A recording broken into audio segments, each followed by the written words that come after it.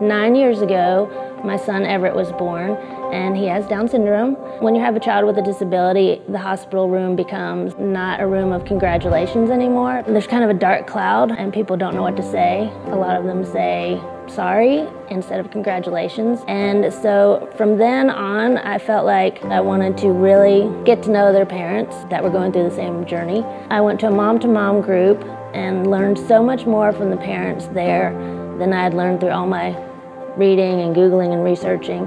And so I wanted to create a friendly space that everybody felt like they belonged and didn't have to fit into whatever. The first thing I created was the family camp, Camp Wakawalu, and it's for the entire family. It's a family with typically developing siblings, and everybody's included, and it's just a weekend of fun. Just from that first night at the first camp, I went out into the field and all the stars were shining, and I just started crying in the middle of the field and thanked God for all the families that were there and the journey that He brought me on.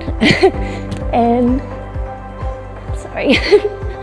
And for the way Everett lights up the world, and that little boy will change so many hearts. And he's already changed so many people's viewpoints and perspectives on the world. So, as I was teaching and coaching and doing this family camp, I created my nonprofit Downside Up to see the upside of everything, and felt like I needed more than just that family camp. I needed that feeling all year long. Partnering with CCS in any way is a gift. Anything we can do to collaborate will be a huge asset for both of us, I think. It's a welcoming space for everyone, and it's like we're just here, and God was like, if you build it, they will come, and I'm like, here it is. We have built it, now come on.